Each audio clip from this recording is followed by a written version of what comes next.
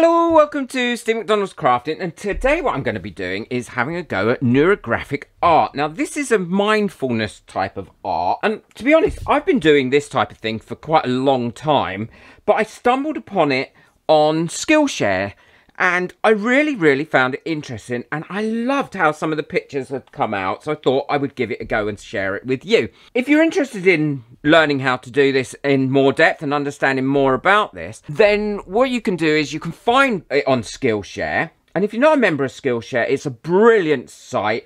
I'll put a link to Skillshare down below because it is free. You don't need to be a member. So what you're supposed to do is you're supposed to take a marker and for 3 seconds you doodle, really, I suppose, with loops and different things, and you put 3 lines in. So you start at the edge of the paper, and this pen is getting a bit old, but I don't mind, it could be the paper, and then there's your 3 seconds. Now you never finish off in the middle, you always finish off at the end, so you never have a bit that's spare, and you put 3 lines in there.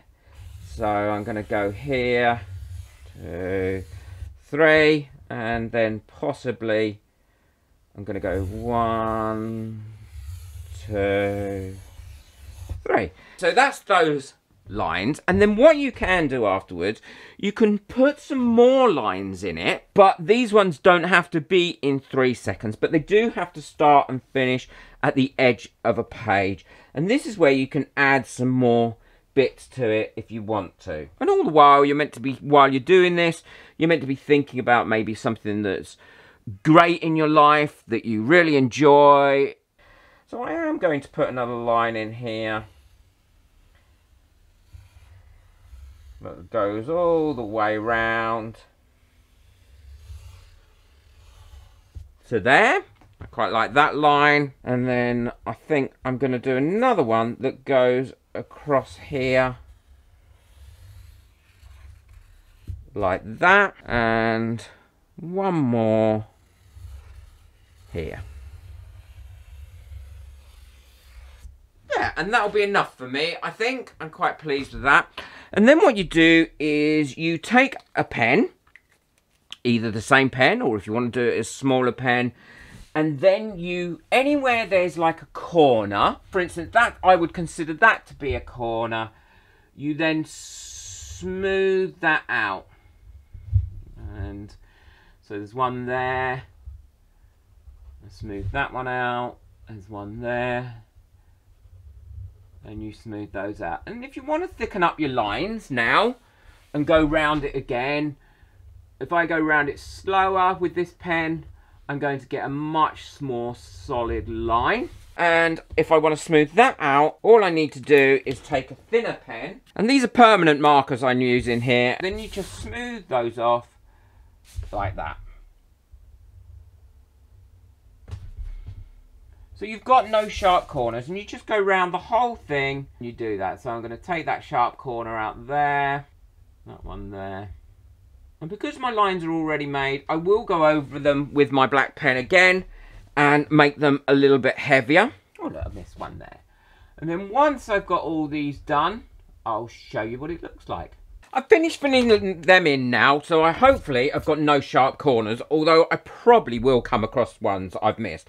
And then the next stage is you colour it in. Now I have to say, while I was filling that in, I was really quite relaxed and I was enjoying it. Now, you can use whatever you like to colour it in. You should choose 3 colours that you want to use and just put them around randomly wherever you want to put them. Now, I'm going to be using these Arteza watercolour brushes because I really like them, and you can get some lovely different tones with them by using some water or by wetting the page first. And if you don't want to do that and you want a nice deep colour, then you can just go over them fairly neat as well. And because we've used a waterproof marker to do the lines with, you're not going to get any bleed from that black marker pen.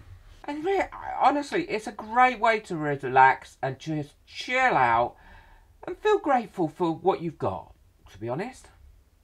And if you want to just do a little bit of water on somewhere and flood them out a little bit and get some different tones, then you can always dip your brush into some water. I've used these brushes before and I think they're brilliant. They're so easy to use. kind of do all the work for you, which is great. So I've chosen a yellow, a purple, and a red. So for instance, I'm going to do the other half of this circle red. But what I'm going to do first, actually, is just put some water down on here. Damp that paper first. And this is a multimedia paper that I've used. And I will link it in the description below. There are quite a few courses on Skillshare that will show you how to do this and give you the background of it as well. And also, I mean, I'm learning, believe it or not, I'm learning to knit.